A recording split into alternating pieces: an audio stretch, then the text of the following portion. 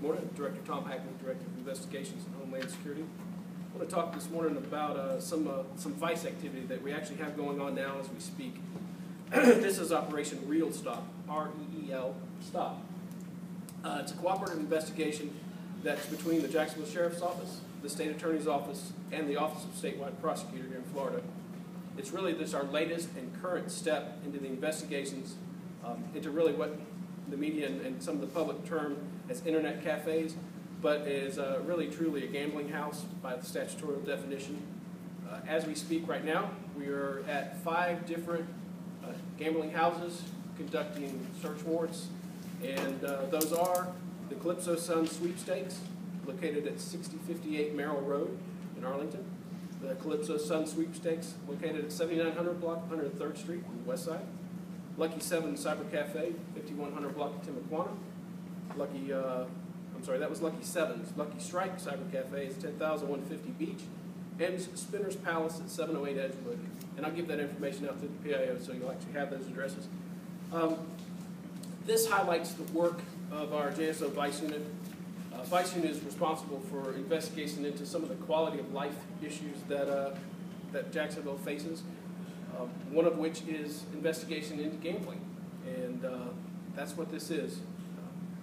You know, when you think about Vice, you harken back to Crockett and Tubbs, Miami Vice. It's not always all Miami Vice and that sort of thing. The men and women who really comprise our Vice Unit, they work tirelessly on issues that impact the city of Jacksonville and the good people who live here in Jacksonville. These are experienced detectives who work protracted investigations into some really complicated matters, and some of the matters are complicated with the laws as it pertains to these to the gambling houses. You know, they utilize their experience in making these cases, and in this and really all of the cases that they and all the detective work, you know, experience matters, and we utilize their experience where we can and how we can. You know, we're working through the arrest right now as we speak. We're serving these search warrants, and as the information comes through this afternoon, I will get that information to you on the arrestees and who actually who was arrested. These businesses and the types of businesses that they do, they're illegal. That's just plain and simple. Today does not really conclude our investigation into these cyber cafes, internet cafes, and gambling houses. When they close, you know, you see this happen. This is really the third generation of this into these, and you see them close, and another one pops up. And in order to try to combat that sort of whack-a-mole thing that happens with these, we're beginning to look at and make efforts towards some legal action against the landlords who continually rent and lease to these types of businesses. You know, to make some legal inroads to make them stop renting and leasing, to stop this illegal activity. You know, this is not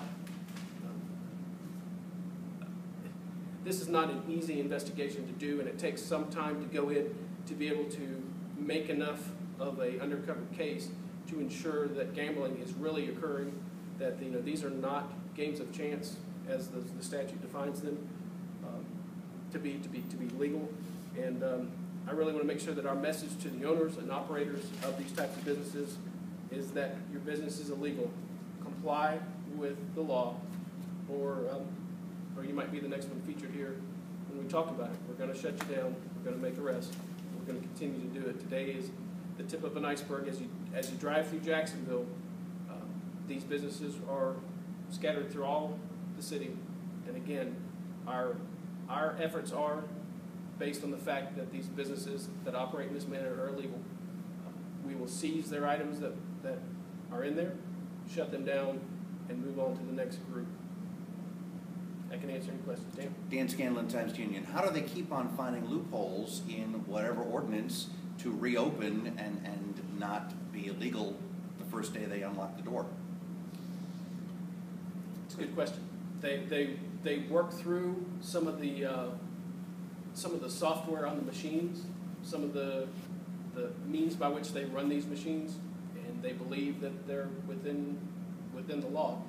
Our investigation, and again, it takes some time, it's protracted, to go in there and work through them to show that it is not a game of chance. This is gambling. You are gambling your money, And I mean, it's lucrative for them. So whatever loophole they can climb through, they're taking their sacks of cash with them through that loophole. It's illegal. We're going to stop it. Roger Reeder, First Coast News. Will those 5 establishments' doors be locked today?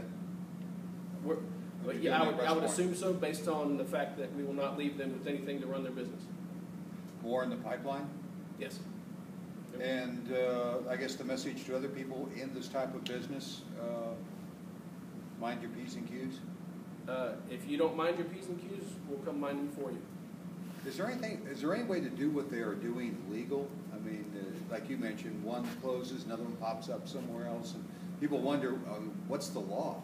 Yeah, I believe there are things within the legislation that would allow them to be legal, but on the other side of that coin, that's not the lucrative portion of it, and it costs money for these folks to run these businesses.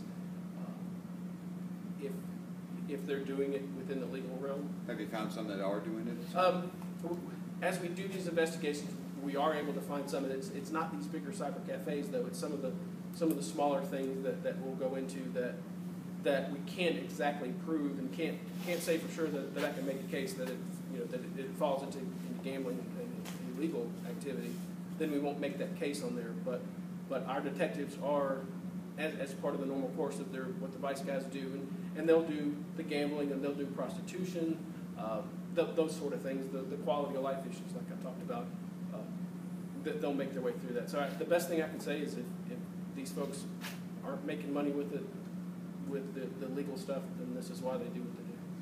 Tarek, Channel 4. You said quality of life, and I'm just curious, how much money can someone actually make, or have you found that people have made from these operations? And 2, we hear a lot from elderly people who say that this is their quality of life. They go there because they have their friends. They have served Doritos and chips, and it's like, they get upset when these places are shut down. I appreciate that. To answer the first part of your question, thousands of dollars of cash that we have seized during these operations. I can't tell you what's there today. If it's proceeds from an illegal gambling house, we're going to seize it, and we'll have some of that information for you later today. And I can kind of get what you're saying. If they're using it as entertainment,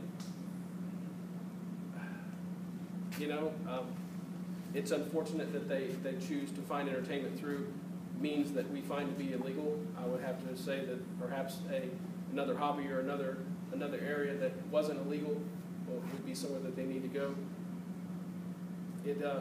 This isn't, when some folks look at it as the crime of the century, but we see through the Reveal the Deal case that we worked before, just the underlying effects that this type of operation has, and the breadth and depth that particular case went.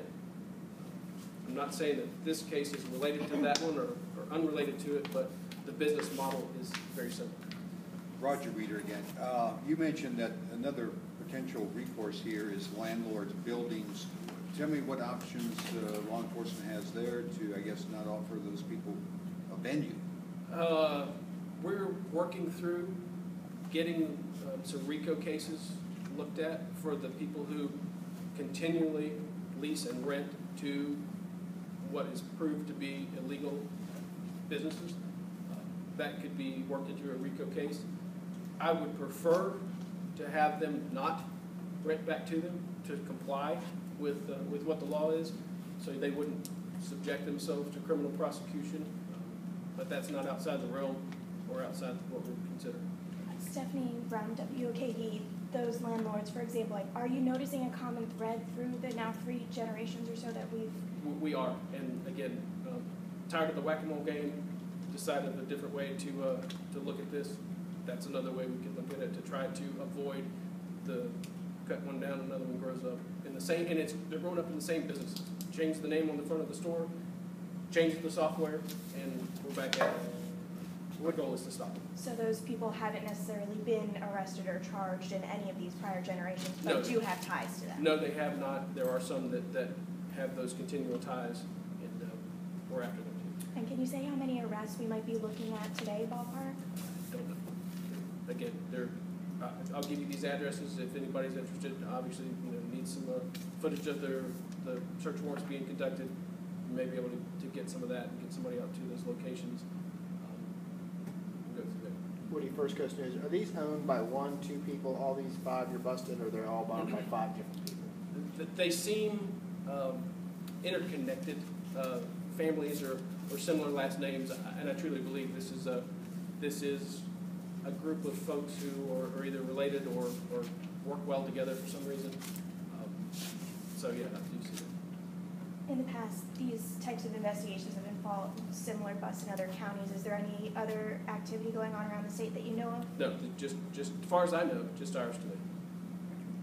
Any questions? Thank you all very much for your attention. Thank you, Tom. Happy Easter. You have those Sam,